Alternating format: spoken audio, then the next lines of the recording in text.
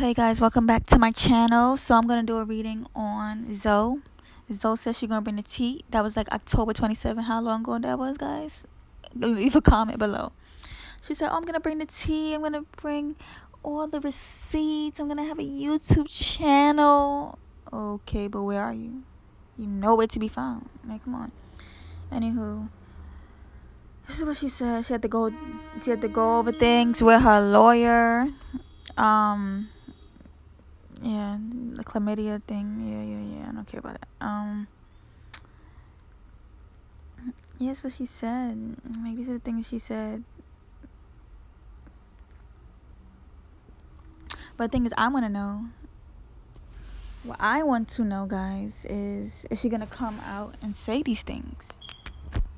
This is what I want to know. So let's do a reading. So the reading is Zoe gonna come out and say things. I feel like she will. Coming up, she will.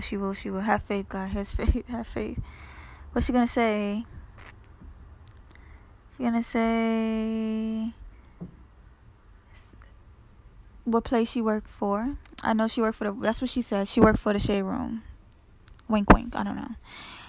Quote unquote. I said wink, wink. Quote unquote. What's she gonna say about Mod?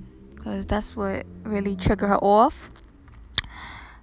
That he's not successful how everybody else is. Okay, what else? And he wants to be successful. He wants his time to shine. What else you gonna say about Mod?